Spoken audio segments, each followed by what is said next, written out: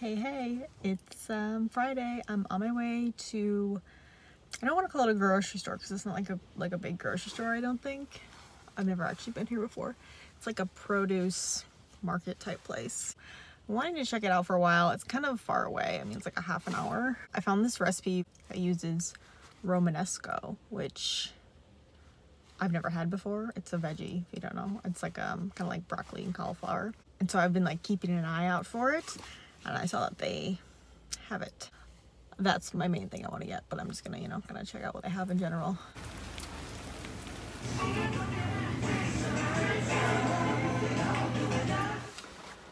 Okay. It's really great out. Got this chocolate bar. They had a lot of like fancy chocolate there. I got these just because they sound good right now. They're called Philly muffins. They're like square English muffin made with like cornmeal. I got the everything flavor that sounded kind of good. I got a couple ice creams. I got this one cold brew coffee and then Chipwich. I also got this juice. It's pineapple, sage, and cranberry. That sounded really good. The Romanesco's in there. I'll show you it later. I don't want to pull it out. It's kind of like bulky. I don't want to spill it in the car. Spooky. Nobody's gonna know. Nobody's gonna know. They're gonna know. How would they know?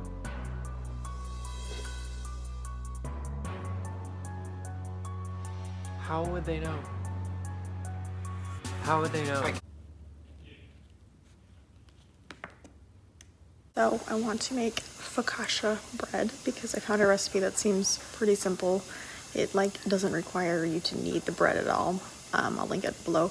So I have to start it today. It's like a two-stepper, like a 2-day thing, because it has to rise for, up to 24 hours. But it's pretty simple. You just like mix everything, mix like the yeast and the water, some honey, let it sit for a second, and then stir in the flour and salt, and then you put it in a bowl covered in like olive oil, and then let it sit in the fridge, and then yeah, that's all I gotta do today. So. You just go down the hands? No. Seems like a lot of olive oil. It said 4 tablespoons, but okay, I think I coated it for the most part. Now I just cover it and chill it for a whole day. Okay, Brad, have fun. Okay, it's Sunday. Did a spine and posture yoga workshop, like an online workshop this morning. I'm going to go continue the focaccia. I have to like put it into like the pan now and then let it rise some more. But I wanted to update you on the fungus gnat situation. So I mentioned last week that we have gnats around the plants, and I got a couple things to kind of use on them. So the first thing is these just like little sticky traps to catch the adults. Yeah, this one has some, but then some of them don't really have any, so like these two. So they kind of worked. I also heard that you can use a combo of water, dish soap, and apple cider vinegar to catch them, and it looks like I caught a couple. This is actually the second bowl I've put out, so the first bowl caught a few more. It's good like DIY. The other thing was this mosquito bit stuff, which you can sprinkle on the soil, and then when you water it, like travels down. I think that like takes longer for it to, travel down. So I had just like soaked some of this in water, and like, one day and then the next day, whichever plants I needed to water, I would use that water to water them. I tried not to like get the little bits in the soil though, because I had heard that they can get like moldy. I didn't really do that very well because I think some of them got into the soil, because this one plant, I'll show you, like there, looks kind of like fuzzy, Anyway, I haven't actually watered all the plants yet, just because some of them didn't need to be watered yet.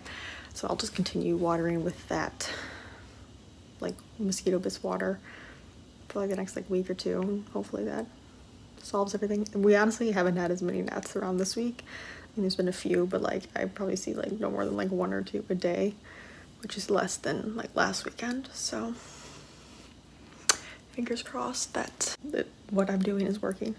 Okay, I'm gonna go work on the focaccia.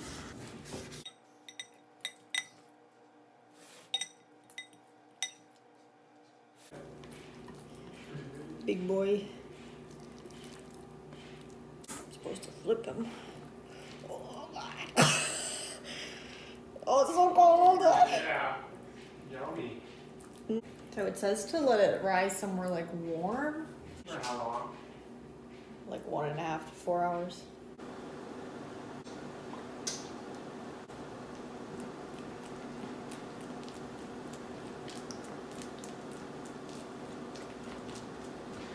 I can hear it.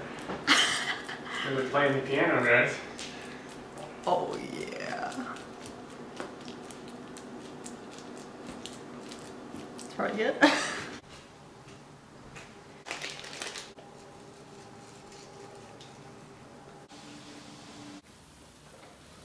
I feel like this half is like cooked way more.